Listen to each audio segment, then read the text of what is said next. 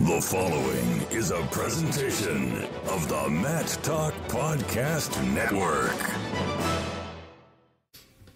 Welcome to On the Mat. I am Kyle Klingman of the National Wrestling Hall of Fame Dan Gable Museum, joined by a man who's buzzing because he is the pride of the Yankees, Andy Hamilton of TrackWrestling.com. Before we get into the wrestling, you just have to get props to what your Yankees are doing right now. Pretty on incredible. Fire, Kyle. You like it, They're don't on you? fire.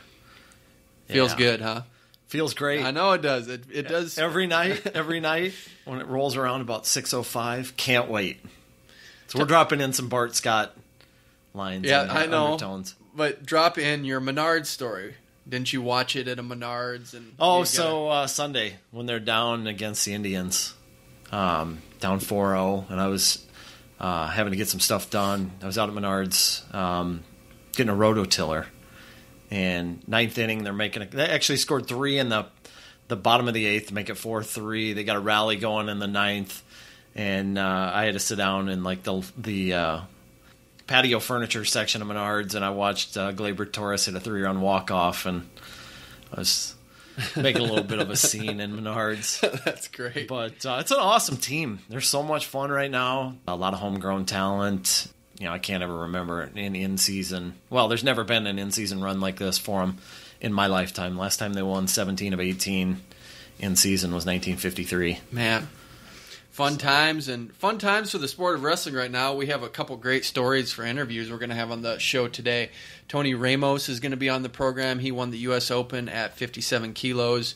And then Ben Provisor, we're going to get into his story. What an incredible run he had at the Pan American Championships. He's a Greco-Roman guy, gets a bronze medal there, and then he wins a gold in freestyle filling in for Jaden Cox. So we're going to break down that story. I'm glad you suggested getting that interview because I think it's going to be fantastic talking about him. Yeah, absolutely. I mean, I tweeted this out the other day after the Pan Am Championships. I think he outscored his opponents like 32-0 while filling in for Jaden. Jaden was sick, so he fills in at the last minute, and I joked that if you're not feeling well and you need to call in somebody to take your place at work, Ben Provisor's the guy you He's call. the guy you want. And what a gamer to do that, I guess. Yeah. Why not?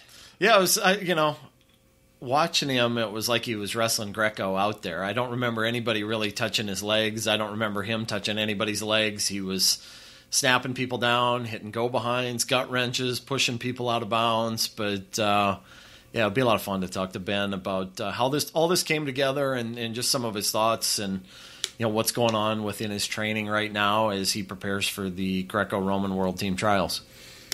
It's that time of year with international flavor, and I geek out for the World Team Trials. This is really one of the quintessential events that gets me excited. It's a different format this year, but still what's going to happen in Rochester with the tournament that goes on, I just think there's going to be so many fun storylines with guys that we are familiar with that I want to see who gets to that final spot.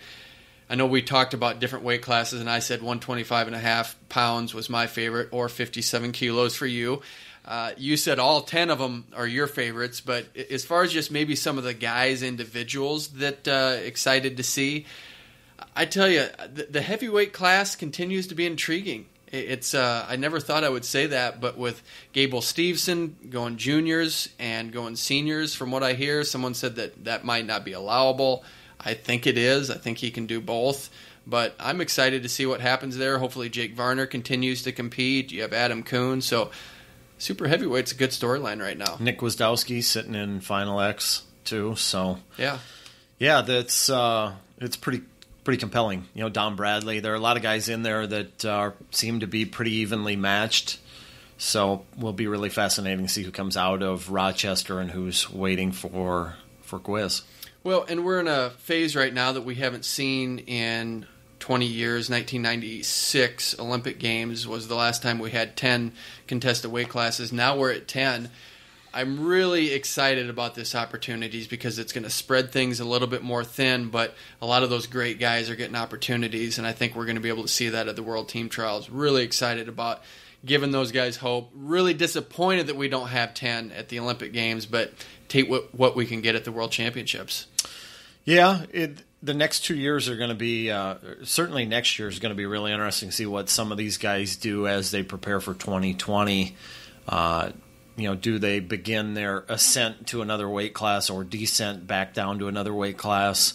I think one of the things that's really neat to me is I think we have depth in the United States now at 10 weight classes that maybe exceeds the depth that we had at, 7 weight classes 10 years ago? Yeah. You look at where we were about 10 years ago, and guys are going off to MMA. We got guys that multi-time NCAA champions that aren't really even given international wrestling much of a shot, or guys that are making Olympic teams and are going off and into the octagon. And now we've changed that around. The developmental system is so much stronger. The Living the Dream Medal Fund has helped. I think wrestlers have found ways to monetize their careers, so they're not just struggling to get by. They're finding endorsement deals. Guys aren't having to coach to make ends meet.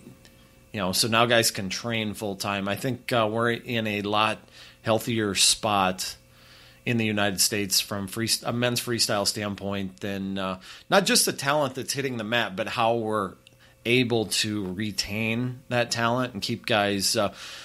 Heck, you think 2011 when Jordan Burroughs won his first world title, like remember the thoughts that people, like the topic of conversation was, well, how long is he going to keep wrestling before he goes off and fights, right? Yeah. And here the last 4 or 5 years, that's not even been a question. Yeah.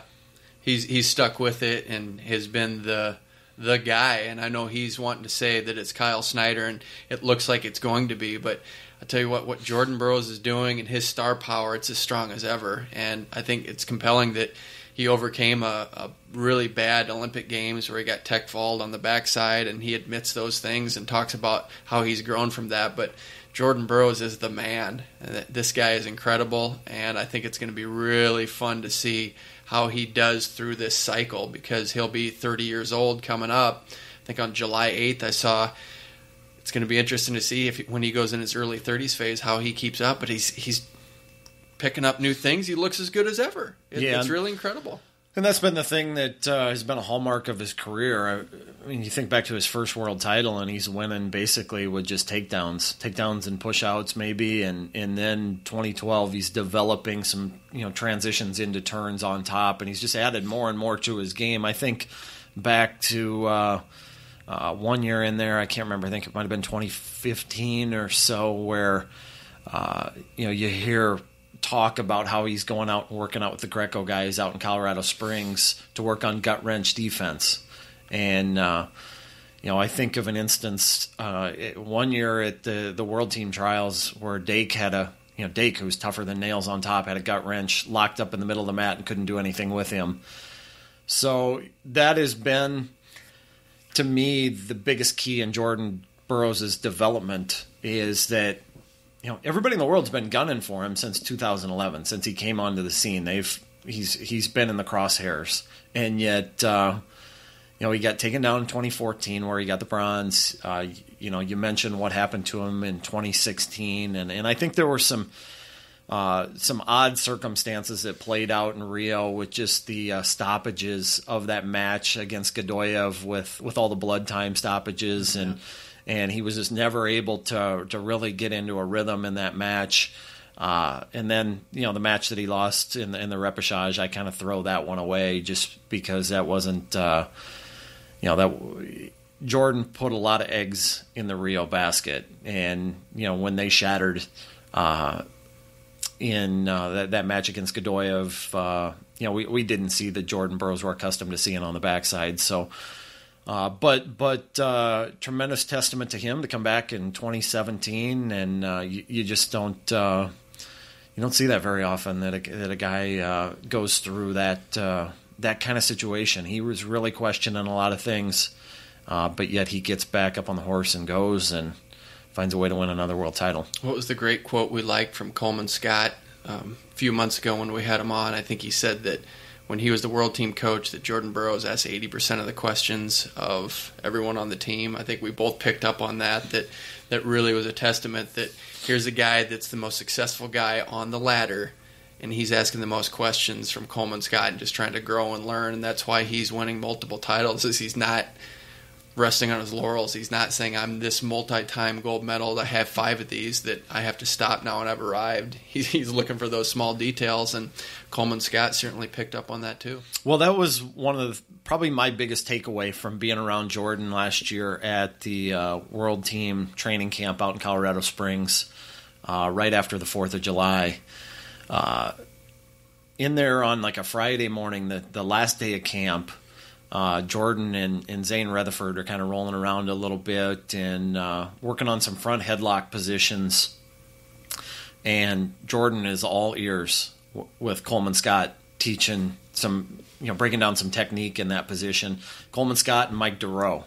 And here's the most credentialed guy in that room, and there are world champions and Olympic champions and all sorts of NCAA champions in that room, and yet he was so inquisitive about certain positions that they were working through.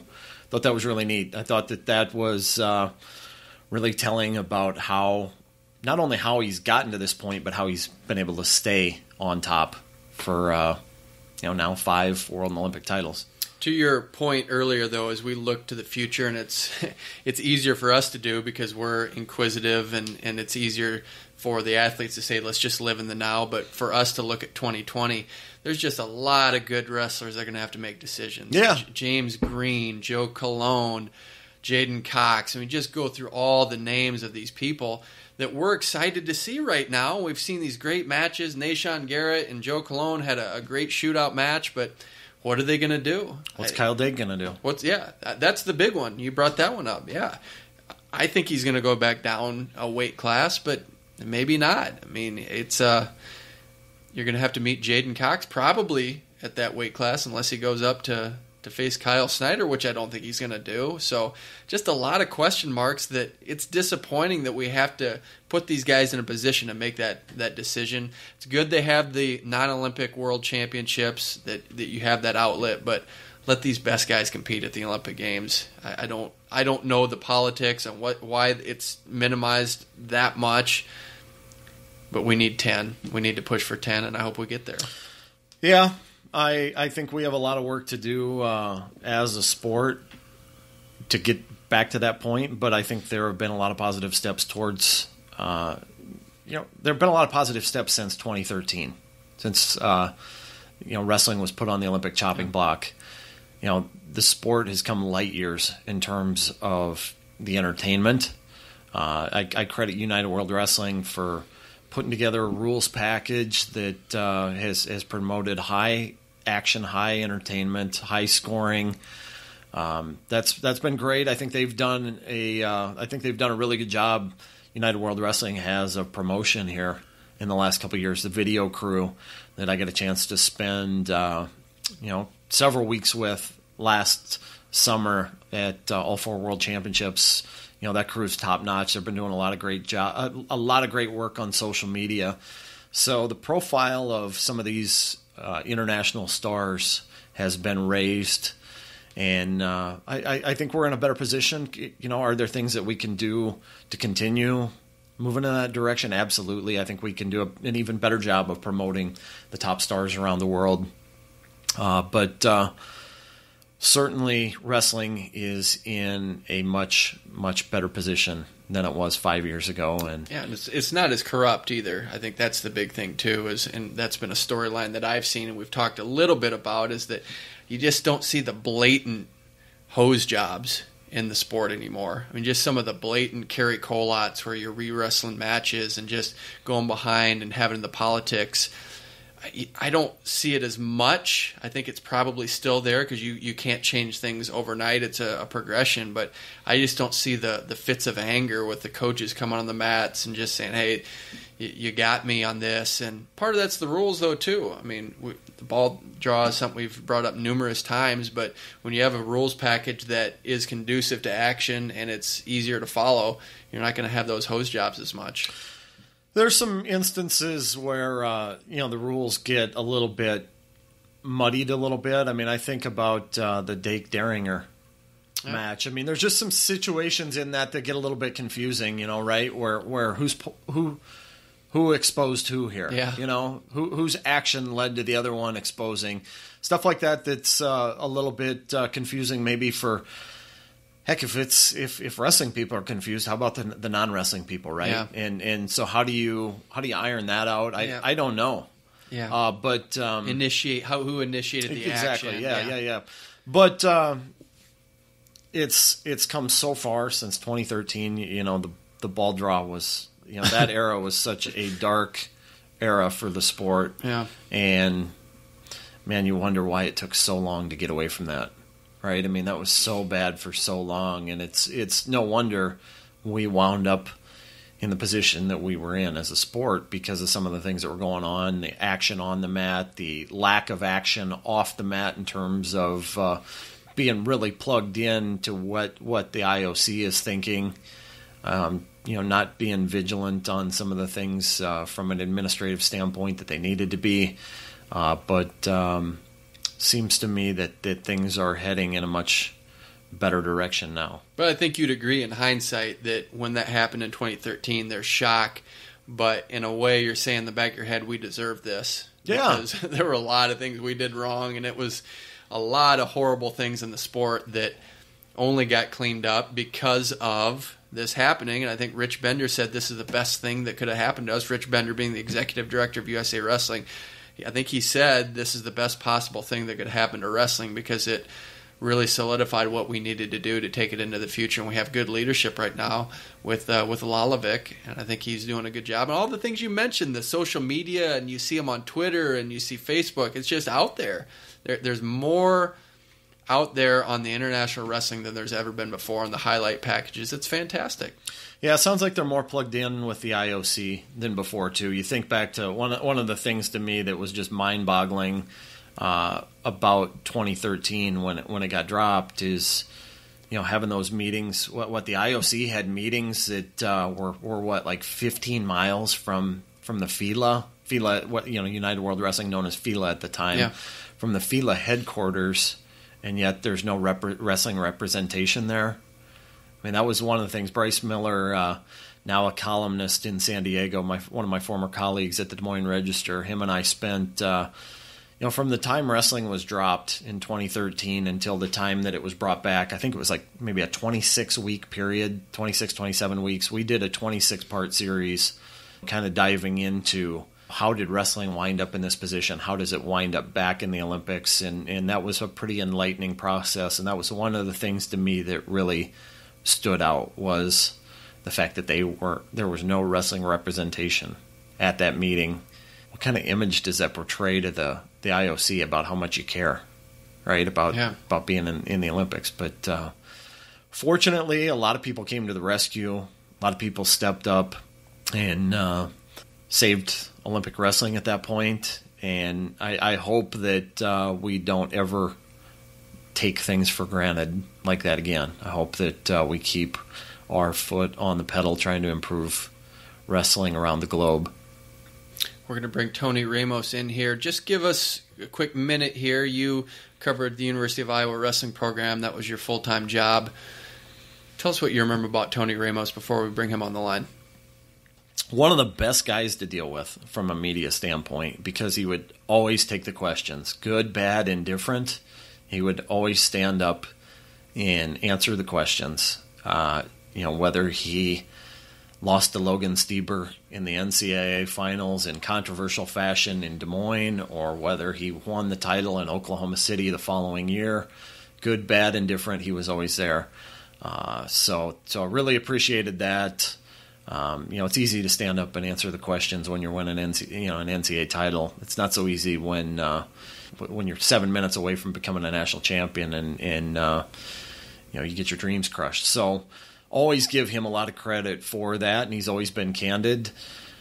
Feel like he's always given you an honest answer of what he feels. Just been, when he was with the Hawkeyes, he was a delight to deal with, and it's you might not always agree with what he says, but you always know that you're going to get an answer from him that is genuine in how he feels. Our first guest, Tony Ramos, 2-time world team member. He made the freestyle world team at 57 kilos, or as I like to call it, 125.5 pounds. Andy, NCAA champion for the University of Iowa at 133 pounds in 2014. Tony Ramos, how are you? I'm doing great. How are you guys? We're doing good. How's things going down in North Carolina? They're going good. Just getting ready for, that second part of the World Team Trials process. What do you like about the process? You've been through this a lot. Do you like the new process that you have to go through? Not really. They just added a few more steps, kind of complicated it from the outside perspective. I got people asking me all the time, what's the event, or how does this work, how does that work? But, it is what it is, and that's what we got to go with right now. Do you have a good explanation that you've gotten down to on how to describe the process? Not really. I just tell them it's actually pretty easy. It's broken up into 3 events, but where they get really confused is who qualifies to what, and why is this guy there, or someone sent out here and not there, and, this new true third situation that they're talking about. So, I can see how it's confusing to a fan. So you're in a unique spot in that you are sitting out of the World Team Trials that get you to Final X. How do you prepare? How do you train for that? Because you are one of the few that's in the middle ground. You have someone that's going to come to you, but if you win that, you have to go to someone else. How are you training for that? Is it different? How are you viewing the competition side of it? I'm just preparing like I would be, any other tournament, doing kind of the same things. I think the biggest focus now, and I think kind of where I was off a little bit the last 2 years, is I'm just focusing on getting myself better and, better in my wrestling, instead of, who might come through the tournament or this or that. I think we have a pretty good idea who we're probably going to see or options we could see. And I'm not too focused on what they do. I'm just aware of what they do, and, just really focusing on my wrestling. And the biggest thing is, like you said, I'm sitting out, but I still got to weigh in that first day, and then sit around and do nothing. So, just kind of that process of that first day, what's the plan? What are we going to do? And then getting ready, for day number 2. Is that hard to sit out the finals like that? Because a big part of that in coming through the mini tournament is you get warmed up, you get your body going. How do you make sure that you're adapted and you've had that hard blow to make sure you're ready for the first match of that best of 3? I think you got to get something in early. It can be. I think it could be an advantage, and I think it could be a disadvantage too. Like you said, a one-day tournament, you really don't get too sore if you just push right through it. But now that it's 2 days, these guys coming through are going to be a little sore. Going into day number 2, where I'll be pretty fresh. But back when it was the one-day process, some of these guys coming through that mini tournament kind of get momentum. They get the ball rolling. They're warmed up. They get in their stride, and you're freaking jumping into someone who's got a lot going behind them. Was it automatic that you were going to compete this year? So after last year in Lincoln, did you have to make a decision that you were going to compete in this next freestyle cycle? Yeah, I knew I was competing right away. The biggest thing was about weight. It was automatic at first that I was going 61, and then kind of changed near the end. It was just what was best for me and what was best for me going forward with on the world stage. Does that get harder and harder to make that weight class?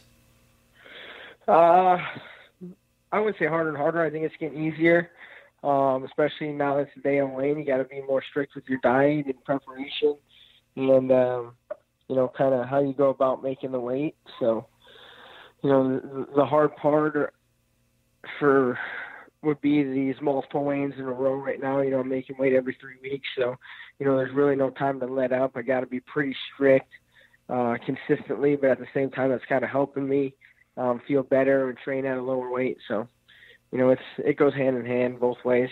You have a unique perspective in that you competed for the University of Iowa. Now you're at North Carolina. Compare and contrast the different cultures. How different are they? Yeah. I don't know if they're really different on this aspect of, wanting to win, wanting to be the best, striving for world Olympic titles, things like that. I think it's, a different approach of how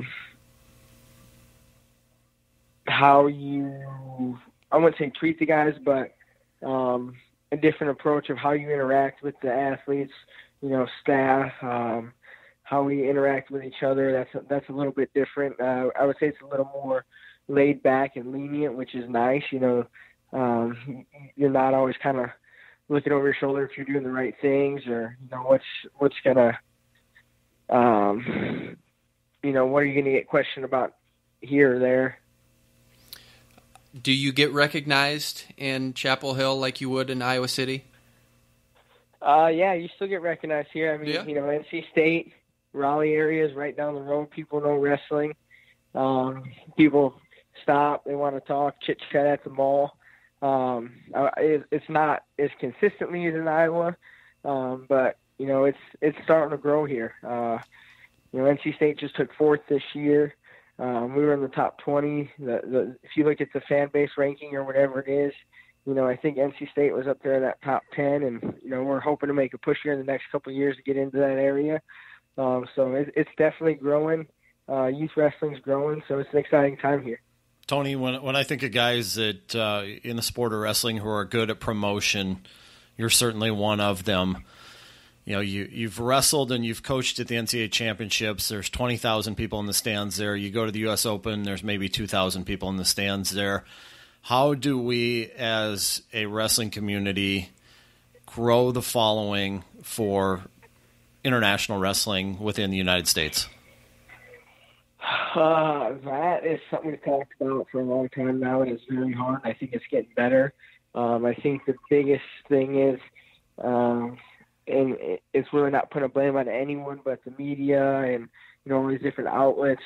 I think they put a much bigger emphasis on NCAA and these college-level athletes, and really promote these high school kids coming up into college than they do promoting these college guys going into the international scene or the international scene.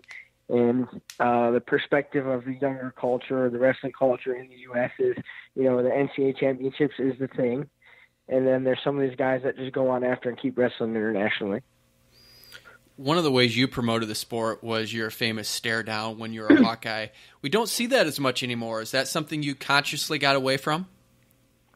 I don't know if it was consciously. There's just time to make a switch, in a different element or a different thing, and just kind of go from there.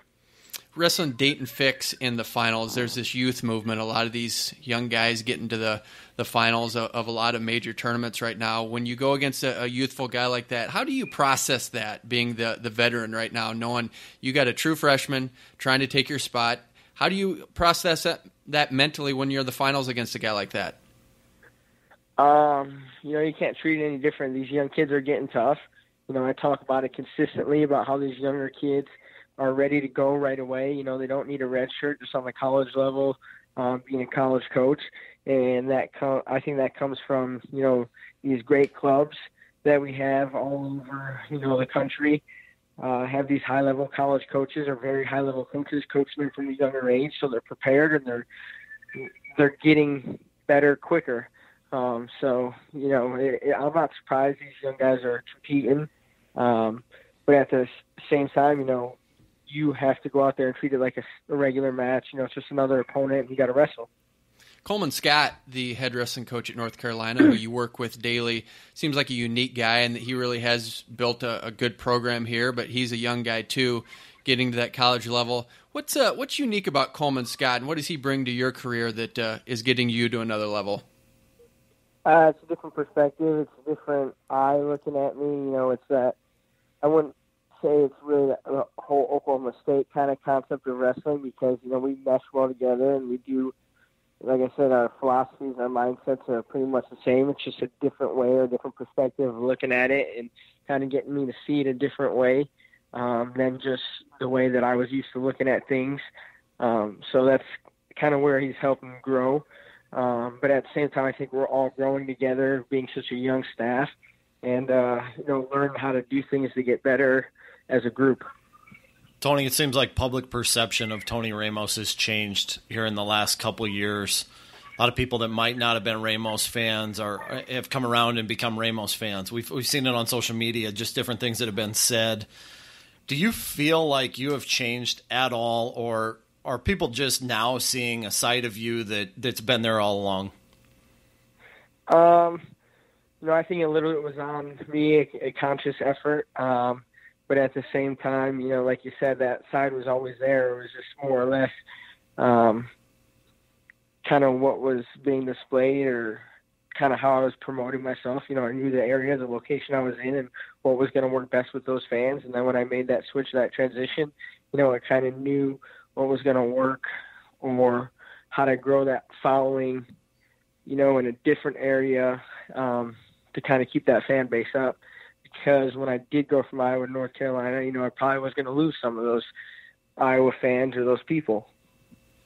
Kenny Monday's another guy that I want to bring up as far as just what he brings. He's a bigger guy, but what does he add to your arsenal? How does he develop you? Kenny was pretty fast, pretty explosive wrestler. There's some little things that he was kind of trying to help me work on, just with my motion and coming off my hands, to kind of some of the things he did that made him very successful.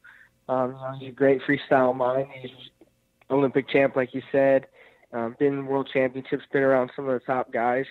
So, he's got some tricks that work, and that he's, trying to help me out and remind me of some freestyle positions. Those are two former Cowboys. You're a former Hawkeye. Do you ever talk about the rivalry? Not much. I mean, when they do wrestle, we talk about it a little bit, but, we're all Tar Heels now, and we all want to make that program better, and that's kind of where our focus is. So you haven't sat around and watched the Jordan Oliver match where everyone's going nuts at Carver and rehash those days? No, not at all.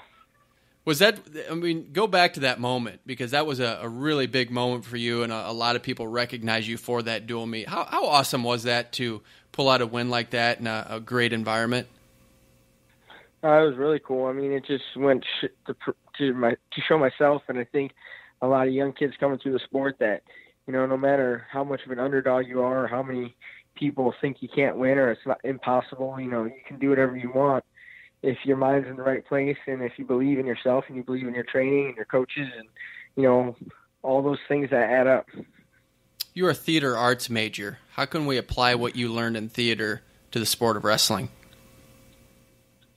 It taught me a lot of things, just like interviewing wise,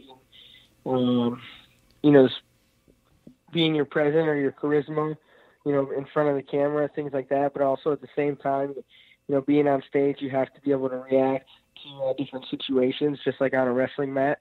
If things aren't going the right way, you got to find a way to react and make it go the right way. And sometimes that happens in theater. If you forget your lines, you better correct it really fast to make sure it looks like it was a smooth transition. When was the last time you were on stage?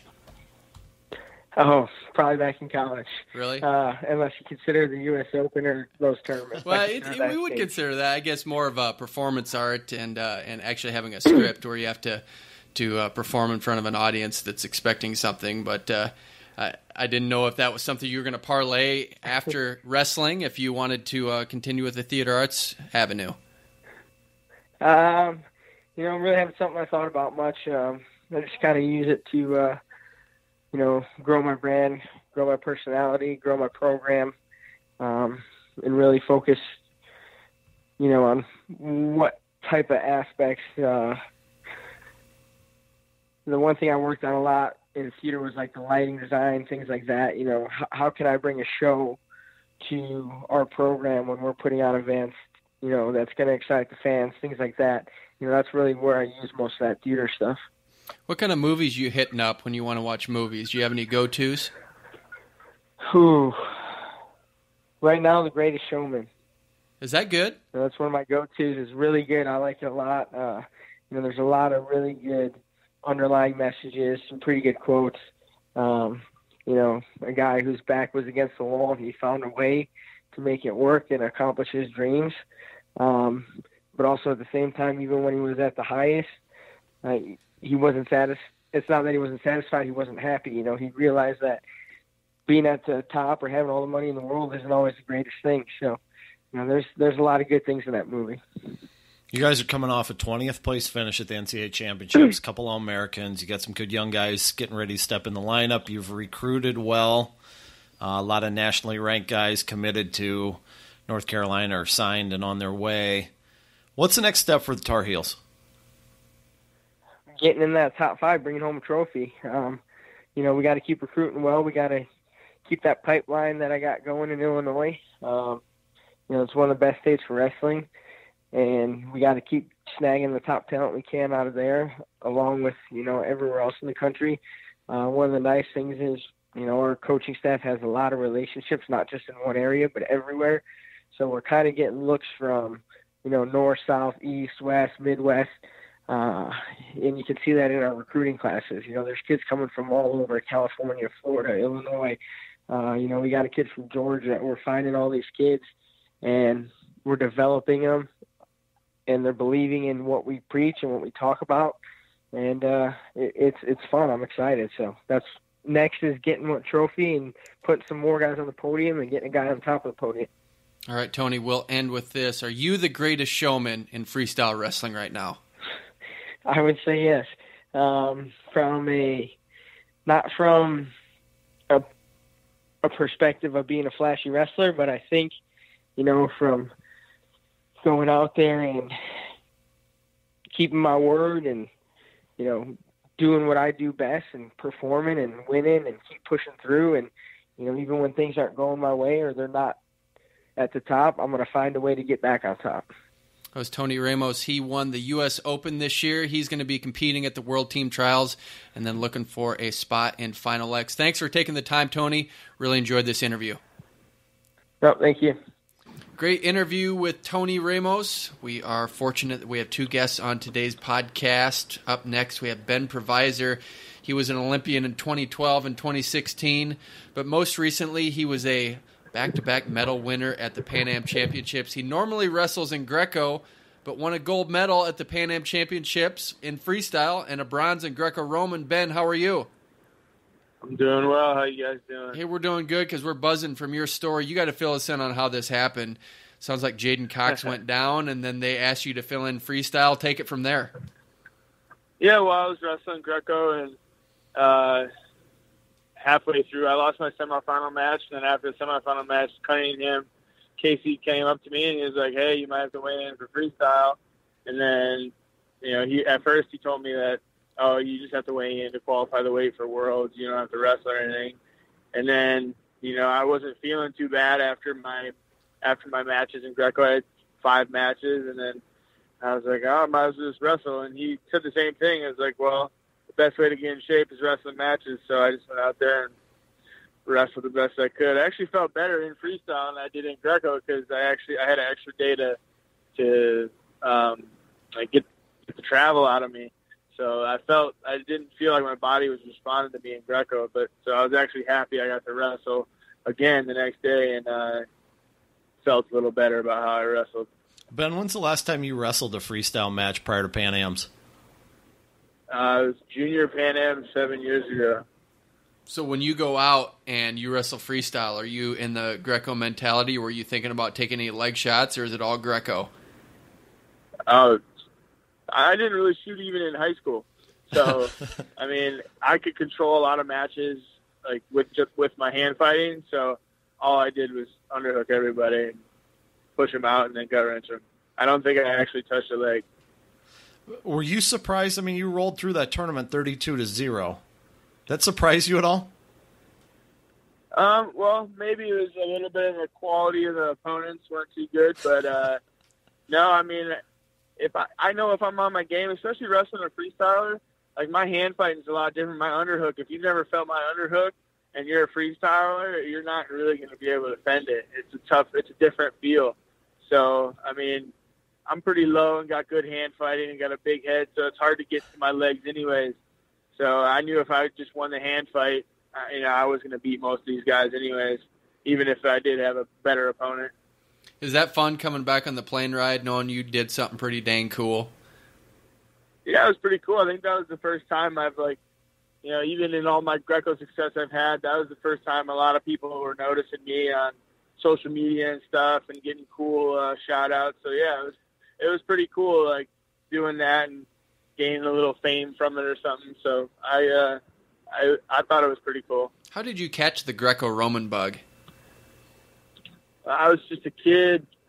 I never won high school state or anything, but then I would go to, Greco national tournaments and win all of them. I just was much better at it from a young age. Dennis Hall was in my hometown, so I was like lucky enough to watch him in the 2004 trials. And, I've been to, my mom, took me everywhere to get good training, and, that's pretty much the end of it. I've had a lot of great coaches and good mentors to get me where I'm at. When you're at the Pan American Championships, you have a chance to probably interact with the freestyle team and the Greco team. How are those guys different? How do you guys perceive the sport differently? I think I've known a lot more of the Greco guys, for a lot longer, and I'm getting to know a lot of the freestylers now being at Nittany Lion, because a lot of guys, Gwizdowski comes and trains there once in a while, and getting to know David real well because he lives at State College, obviously, with me. So, really, I don't think it differentiates more. It's just a different, clique. The Greco guys hang out with the Greco guys, the freestyle guys hang out with the freestyle guys. And, yeah, I thought it was cool to get an aspect of sort of both, teams. I don't think they differ too much. They're just trying to be the best at their individual sport. Ben, how did you wind up in State College with the Nittany Lion Wrestling Club? How has the first year there gone? What does your training look like there? Who's there to roll around with you? Well, I train mostly with Casey Cunningham, Varner. I'll wrestle with Kale, even though he just had shoulder surgery, so he's getting back to it. But Kale will wrestle me, and then obviously Mason Manville made the world team last year. He's probably my main training partner, and I'll roll around with Bo Nickel. I'll roll around with Cesar, Vincenzo, Mark Hall. All those guys are willing to come wrestle me, and they have to wrestle me in Greco in practice, so it's pretty fun. How was the first year there worked out compared to what you thought awesome. maybe going in? I didn't really, I guess, come in here with any expectations. I just came in here with the expectation that they were gonna, help me get to, accomplish my goals, and I really think, just in my diet, the type of shape I'm in, and, just me doing the right things every single day to becoming a world Olympic champion. It's hard not to do those things when you see, coaches are doing the same things. Varner, Cunningham, and Kale, they all work out with us. So it's hard not to follow that example. What's it like to be a full-time athlete in a sport where you don't have set competitions like every week or every day like in baseball? What's that like? Well, we still have set practices and stuff, so we're training year round, getting ready for tournaments. It's more, being in the type of shape we need to be in all year round and being ready whenever our name's called. So it's nice when you have a schedule, but like what I just did, you got to be able to roll with the unexpected punches. If you can't roll with those punches in wrestling, then when a big match comes up, you're not going to be able to roll with unexpected punches too. So you just got to try to do your best and always be ready to compete at your best. Seems like Casey Cunningham's a guy that a lot of the athletes point to as their guy, the guy that develops them. What's special about him? How does he do it? He just communicates. He can wrestle. I've seen him not eat all day and be in the wrestling room for 8-9 hours working out with different partners every hour. It's absolutely insane. And the crazy part about it, he beats most of our national champs that we have right now. Whoops their butt. He's 41 years old or 40 years old and still doing that stuff. It's crazy. He's just, and he's on top of that, he's just a great person. He just sets an example for people of who you should be and how you should act. And I think a lot of our guys try to follow that. And I think he explains technique really well. He breaks it down. He's able to, let you drill and get better when you're wrestling with him. And he's just an all-around great guy, too. Did you agree with Matt Lindland after the U23 World Championships about what he said, how the Greco-Roman culture needs to change? I don't know if you caught that interview, but do you agree with that? Yeah, I caught the interview. I saw that he was pretty fired up. I think that those things had more to do with what was going on in Colorado, as far as the culture change and stuff like that, and just kids being young that are being successful and not doing the right things. As far as me, I don't think that that message applied to me so much because I'm like in the prime of my career. I'm not doing all the I'm not being a 21-year-old or 18-year-old, whatever he was talking about. But I think there obviously needs to be some sort of change. We need to change something to get better results, and if we don't do that, then we're just gonna continue down the same path of not creating medals, and we've not had medals for a while in this sport, so we gotta try to get better. And I think there's a lot of things that need to change in Greco in order for us to be the best in the world. And a lot of it comes down to funding. There's a lot of people in the U.S. that struggle just to get to nationals. So when they try to go overseas and get better, they just don't really have the opportunity to do that because there's no money. We have talked a lot on this podcast about just the youth wrestling movement. Have you seen that trickle down into Greco-Roman? The guy that comes to mind for me is Kamal Bey. What has he done for the program, and what have you seen with the youth wrestling movement in Greco? Well, yeah, definitely being junior world champ and having that a very exciting style, I think brought a lot of interest into the sport, and hopefully Kamal can continue doing those same things on the senior level and keep getting better every day. I know he got hurt a little bit at the Pan Ams. Hopefully it's nothing too serious and he can bounce back. But as long as you got those really good athletes and high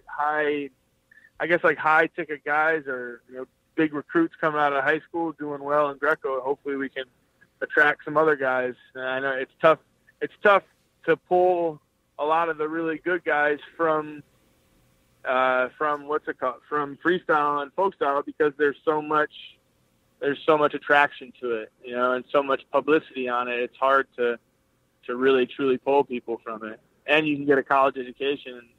You can do the same thing at Northern Michigan, but it's not like a full scholarship or anything that you can do in college. You were coached by Dennis Hall, 1995 world champion, silver medalist in 1996. I just think of Dennis Hall, I think of intensity. How does he bring that intensity, and how does he exude that in practice that makes it infectious for you?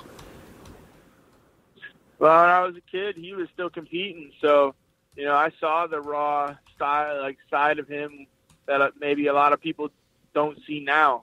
And I was just lucky enough to be around him when he was competing, and hopefully it's still rubbing off on the guys that are that he's coached by. And I was just blessed to have him. I mean, I don't really know too many people who were born in the same hometown where an active world champion and Olympic silver medalist was living. So I really feel like I was placed around him for a reason, and I just, I'm thankful that I was. Do you still stay in touch with him? Oh, I'm heading back to Wisconsin right now to do a camp with him. So great. Yeah, I definitely still. He was in my corner at Nationals too. So yeah, with Wisconsin though, a lot of things happening there. Just a lot of all-time greats coming out of the state of Wisconsin. Were you aware of that growing up with Ben Peterson, Ben Askren, John Peterson? List goes on and on. Lee Kemp wrestled for Wisconsin. Were you aware of the history at that time? I don't think I was really aware when I was young, but I definitely have learned a lot since, making a few teams and seeing just how good of wrestlers come out of Wisconsin. So we definitely have a rich history in wrestling, and I think it's only going to continue. We got some really good young guys going into college now, and I think those are the guys that are going to carry the torch for Wisconsin in the next, 20 years. I mean, I'll still be around for a while, so we'll see. Ben, between 2012 when you make the Olympics and 2016 when you do it again, you went through a series of injuries. How did that change your perspective on the sport, and what did you learn about yourself during that period of time? Well, I think there was a lot of about myself. I was sort of in a bad training situation, I would say, and my relationship wasn't good. So I feel like I needed to straighten those. I feel like God was telling me that I needed to straighten those things out personally before my success in wrestling could happen. I needed to make changes in my life and, move different places and move, I guess, people in and out of my life. And once I felt like I started listening to God and listening to what I felt like was right, my success started falling. And now the last 3 years have been arguably, not even arguably, the best few years of my life. And I'm just thankful to be back on the right track, and hopefully I can continue that success for the next, 2 or 6 years. So, who's been most influential in that change? I would definitely just have to say Jesus. Really, I just started listening to what I feel like He was telling me. I wouldn't say any one person was most, I guess, involved with it, but it was more just me listening to my gut feeling and what I feel like God was telling me to do.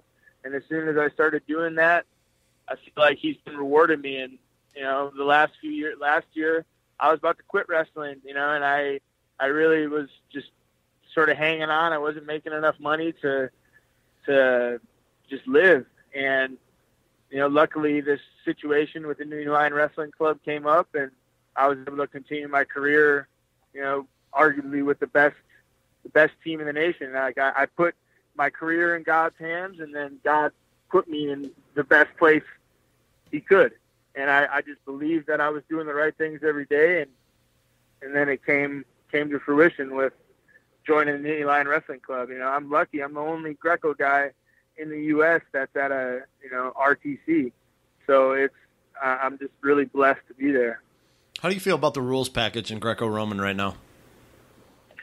The rules? Yeah. Oh, man, the rules are always changing. I don't know what to say about the rules. The rules have changed, 20 times in the last 12 years? So, I don't mind the rules right now. I think they're on a good, they're decent. I would rather it all stay on the feet, but that's just because in America, we're not as good in parterre as the foreigners are. We got to get a better feel for the foreigners. So, we just got to wear them out before we get on go down. But I don't think the style of an American wrestler has changed. We need to attack on our feet, get foreigners tired, and stay ahead of them in the hand fight. Because positionally, I feel like they're just better than us. So I'm fine with the rules. Hopefully this coming Olympics is not as rough as the last Olympics was with all the referee calls and stuff. That's one thing that bothers me, I guess, more than the rules. You said Casey Cunningham can still kick some butt. How about Matt Lindland? Can he take you out? Take me out? Yeah. I don't know. I never said they could take me out. They might be able to kick some butt in freestyle. Or Cunningham might kick my butt in freestyle. he definitely would. There's no doubt about that. No, how about Matt Lindland? Greco, I don't know. Matt Lindland? Matt's good, but Matt's got a bad hip, so I wouldn't want to hurt him. Okay. How about if you just say, hey, I want to just try this. I'm just going to try to toss Robbie Smith. How would that go? That wouldn't work. He's too big. Yeah, he's a big boy. It seems like he brings a lot of life. He seems like a good guy. Is it fun being around Robbie?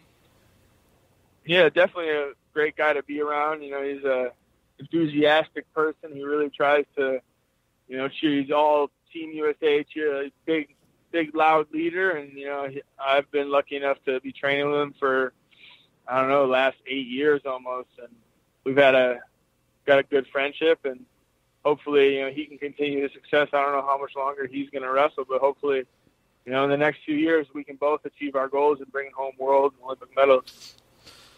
Ben, what's next for you after Greco-Roman wrestling's done? After your competitive career ends? Well, it's either going to be the WWE or the UFC. Which one are you leaning toward? I honestly don't know, but leaning towards, I would say fighting, because I started like taking some boxing classes and taking like watching stuff seriously. And it was actually weird. Last year I hung a bag at the farm that I lived at, and fighting and like moving like that actually comes a little bit more naturally to me than wrestling. So, do you plan to continue wrestling through 2020? Yeah, definitely through 2020. We'll see. If I don't achieve my goal, I think I could wrestle definitely for another quad. But I definitely want to do something different before I'm done with my athletic prime. So it'll either be the WWE or the UFC or Bellator fighting, something like that. So you working with Jerry Briscoe with WWE?